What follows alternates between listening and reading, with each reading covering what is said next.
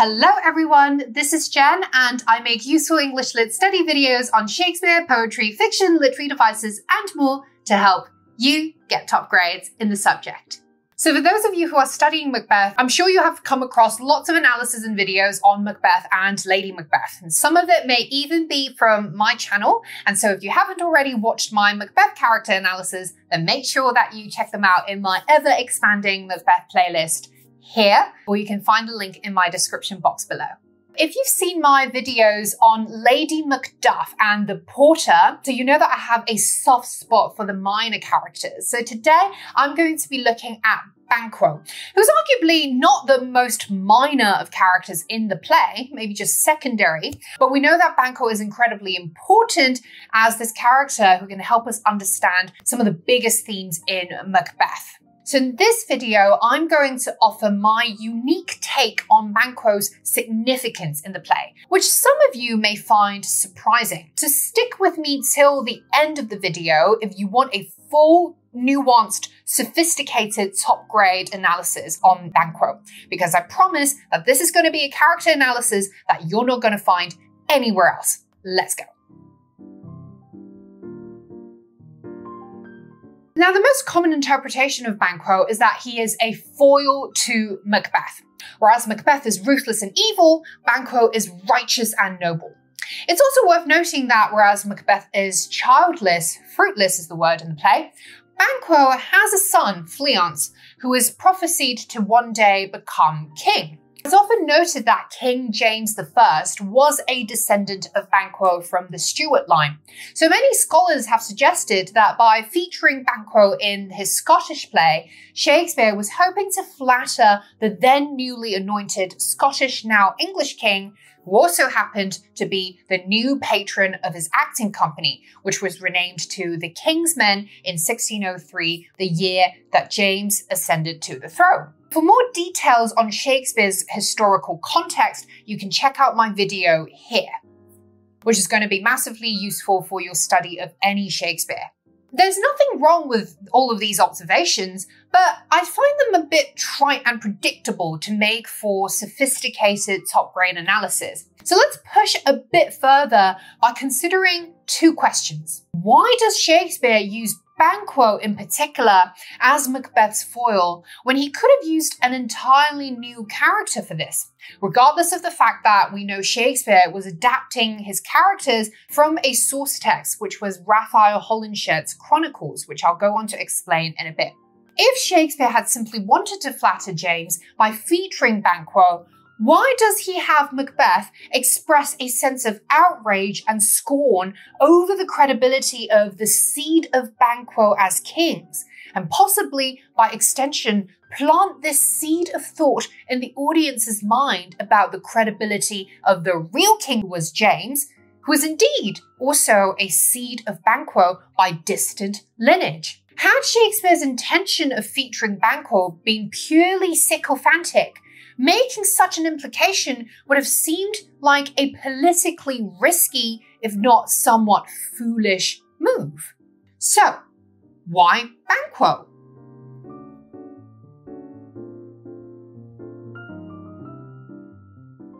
Let's start unpacking all of this by looking at the source text, Raphael Holinshed's Chronicles. Now, Chronicles is a 16th century account of England, Scotland, and Ireland's history, up until the point of writing, of course. In this historical compendium, there's an episode on Macbeth's power grab, which is also the narrative that Shakespeare had adapted for the storyline of his play.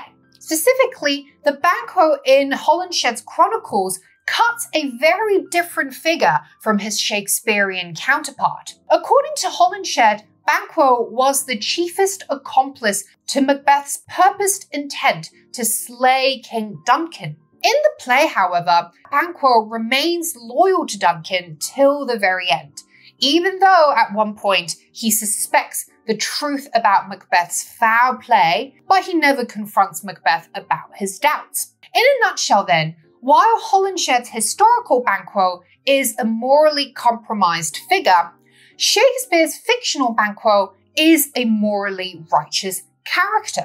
And so here lies an interesting question. What does Shakespeare's moral baptism of Banquo, so to speak, suggest about the power of narratives, and more specifically about the power of those who tell and retell narratives like Shakespeare? After all, if all it takes for a turncoat to be refashioned into a loyalist is a switch in modes of representation from history to drama, from documentation to narrative, then this easily gives rise to competing characterizations. But the version of character that is most likely to stick in the audience's mind isn't necessarily going to be the one that is true in the sense of historically accurate, but rather the one that is compelling because it's dramatically vivid. So in this light then, historical truth appears to be a remarkably fragile and malleable construct. So the malleability of historical representation also links to one of the wider themes in the play, appearance versus reality. We know that this dichotomy applies very much to Macbeth. Macbeth appears loyal to Duncan on the surface, but is actually plotting a regicide behind the scenes. With Banquo, the appearance versus reality frame would also apply if we compared the source text, Chronicles, with the primary text, Macbeth. In the play, Banquo appears loyal to Duncan, but in history, he is actually implicit in the king's murder. So we see then that Banquo occupies this liminal, in-between kind of space, which crosses modal, moral, and existential lines, which are split between a historical versus fictional Banquo, which is the modal line, the mode of representation, of treacherous versus a loyal Banquo, which is the moral line, as well as a human versus a ghostly Banquo, which is the existential line, and we see the ghostly Banquo in Act 4, in the banquet moment. This interstitial nature of Banquo's character opens up another theme in the play, which is the difficulty of knowing which version of what is presented to trust. And we can link this to the historical context, still raw from the traumatic memory of the 1605 gunpowder plot coup.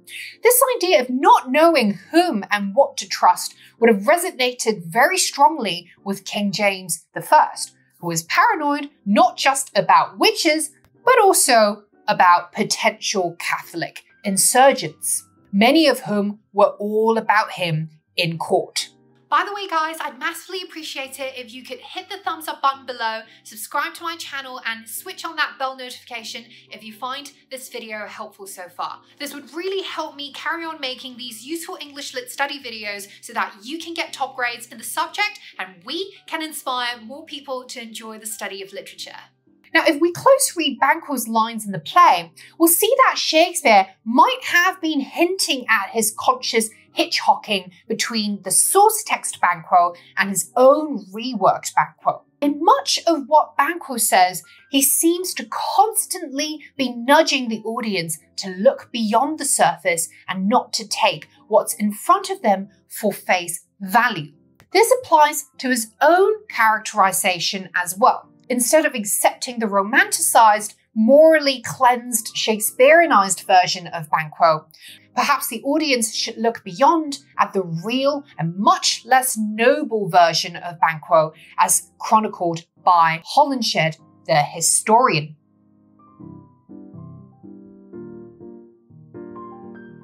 These subliminal hints are present right from the very start of the play.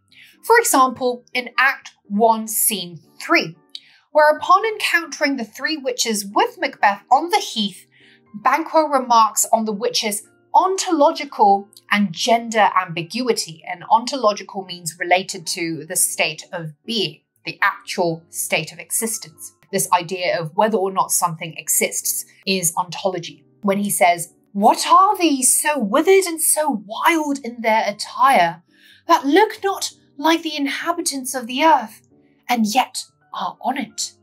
Live you?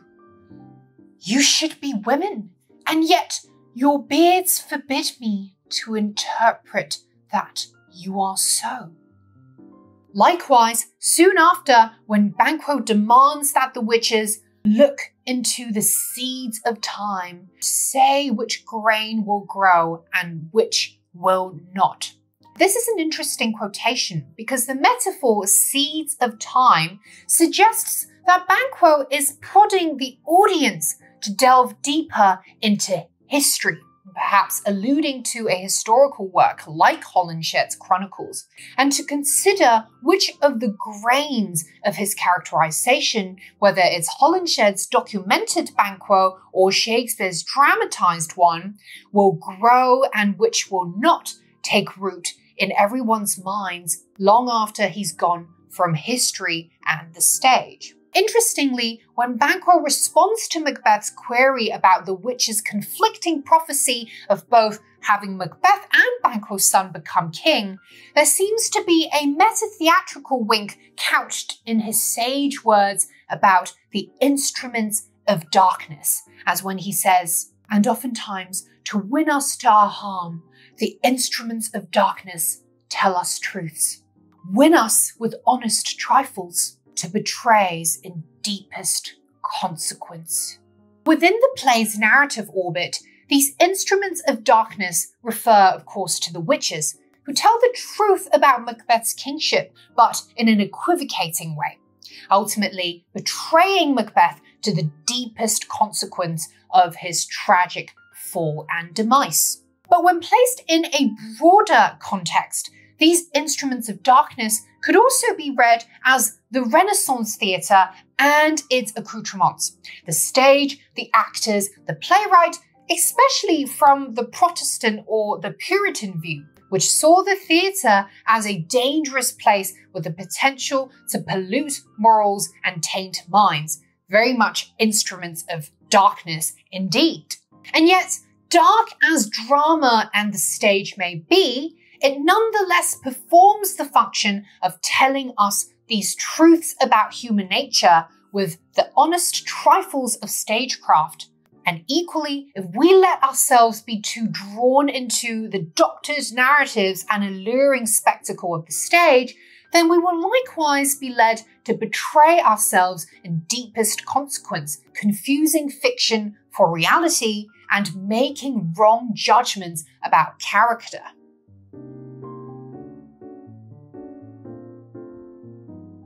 Now, by the time we get to the start of Act 3, the essence of Banquo's characterization is reflected when he ruminates over his suspicion of Macbeth's culpability in Duncan's death, when he says, "I fear thou playest most foully for it."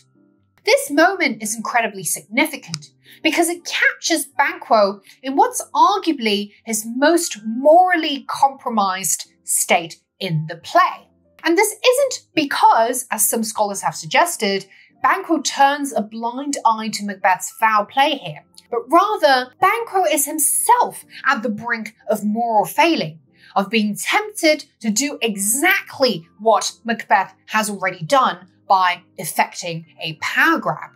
And we see this in the rhetorical question that he poses to himself. Right before the Macbeths, Lennox, Ross, and the rest of the crew enter the scene and interrupt his soliloquy, as when he muses, "Why, by the verities on thee made good, may they not be my oracles as well, and set me up in hope?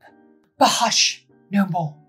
And then we see the stage directions of Senate sounded, enter Macbeth as king, Lady Macbeth, Lennox, Ross, lords, attendants, etc. So this moment is as close to the Holinshed Banquo as the Shakespeare Banquo will get, when the noble loyalist shows his human weakness and considers if he shouldn't also set aside his morals in pursuit of power if the witch's prophecy of Macbeth becoming king has actually come to pass. What stops Banquo, though, isn't so much a self-correcting moral awareness that pursuing Macbeth's course would be wrong, but the situational interruption of Macbeth and co entering the scene, which then leads Macbeth to abandon this tempting, dangerous chain of thought. But had it not been for this timely but external intervention, perhaps Shakespeare's Banquo would have become Macbeth 2.0. So if we consider just how close the Banquo in the play skirted the realm of the Banquo in history, we'll once again note the blurry, interfusing boundaries between conflicting versions of characterization and narratives. But then again, it's worth thinking if Holinshed and Shakespeare's Banquos really are so different in their basic impulses of desiring power, despite the fact that they eventually made opposite moral decisions, which is to betray the king versus to stay loyal to the king. Now finally, Banquo's appearance as an apparition in Act 4 poses the ultimate epistemological question about what is true and what isn't. Is his ghostly appearance a reality in the play? Or is it an imaginary figment in Macbeth's mind? After all, Lady Macbeth and the rest of the banquet attendees cannot see Banquo's ghost. So whose version of the narrative should we believe in?